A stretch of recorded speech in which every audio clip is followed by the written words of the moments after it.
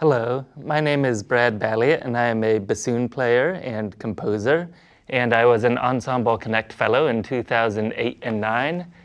And these days I teach bassoon at the Peabody Institute of Music in Baltimore, and I play in orchestras and chamber music, and I write a lot of music, especially music for bassoon. When I approach writing a piece for my instrument, the bassoon, especially if it's alone, I like to think about the melody first, because the bassoon is really a melody instrument. It can only play one note at a time. And maybe I'm old-fashioned, but I love the melodies. So I start there. And I came up with a very, very simple tune, just using the notes of the good old C major scale, and it goes something like this.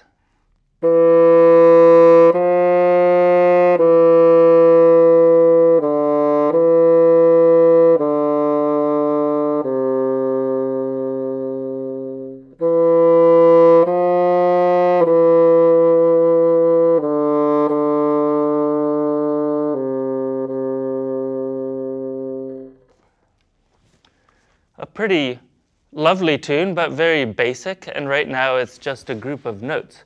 So the question is, what can I as a performer and what can I as a composer do with these notes to kind of turn it into something that really says something about it? Well, I think a tune can do a lot of different things, and maybe it should do a lot of different things in a piece of music. But I like to organize my ideas and sometimes even ask my friends what they think. So I've brought with me my idea box that's full of ideas for things that I could do with this tune.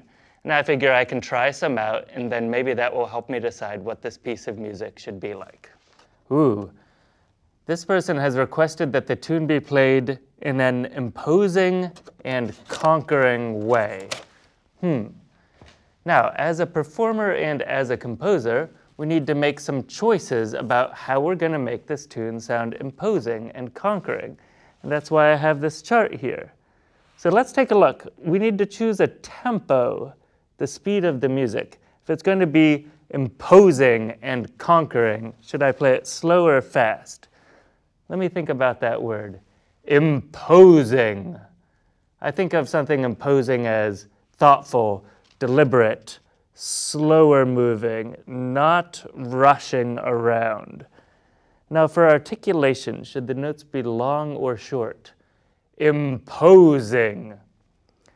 Yes, once again, I'd put it somewhere in the middle, on the longer side maybe, because short notes are going to be a little bit too pecky to be really imposing and conquering. I think a loud dynamic will help us feel imposing and conquering, and probably something on the lower side, because the high notes on the bassoon tend to get a little bit more soft-edged and singing, and we want something very strong. So here's our conquering and imposing version of the tune.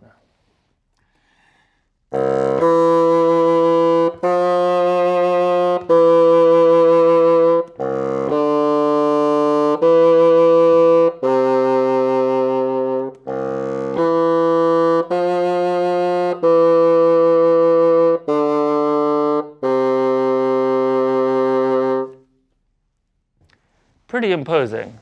Now, is that what I want the piece to be like? Well, I'm not totally sure yet. I think we should try some other things before we make any final decisions.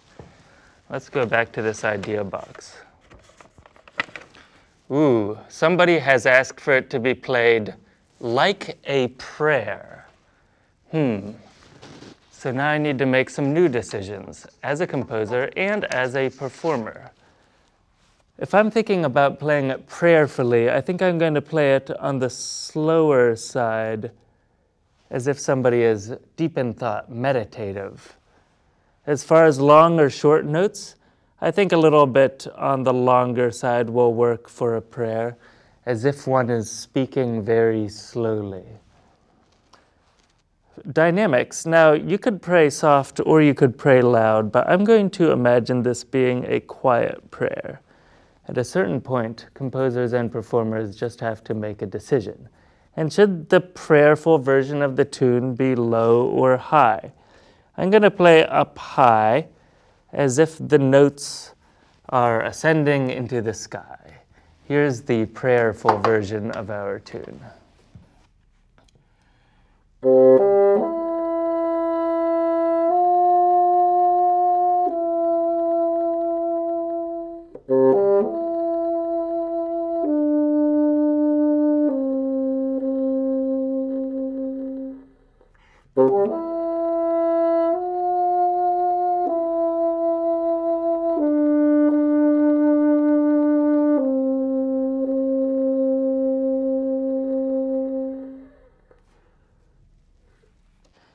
Ooh, somebody has asked me if I could play this tune as if it was a parade.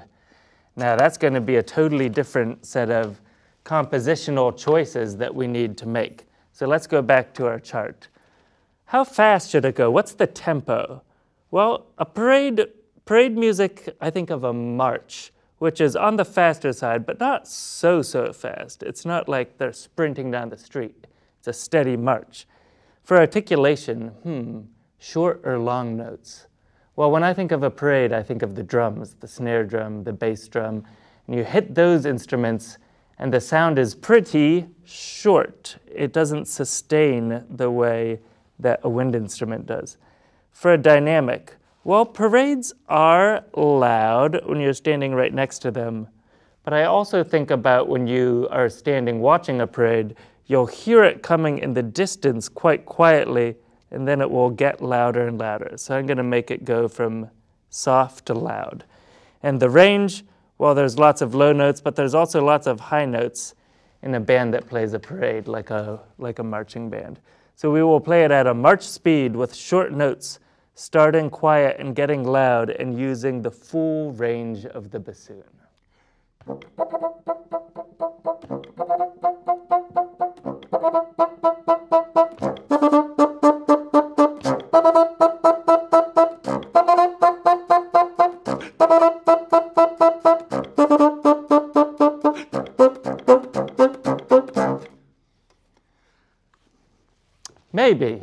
Maybe we'll keep that for our piece. Maybe that's the perfect setting for this tune. One thing's for sure, after going through a whole lot of ideas, it's helpful, both as a performer and as a composer, to see what all this tune can do and help come to a decision about what the final piece should be like. So after trying so many different ways, I had an idea that I wanted this tune to sound glittering and shimmering like a diamond or an icicle. Is it possible to do that with this tune on the bassoon? Well, I took a try at it, and this is what it sounds like.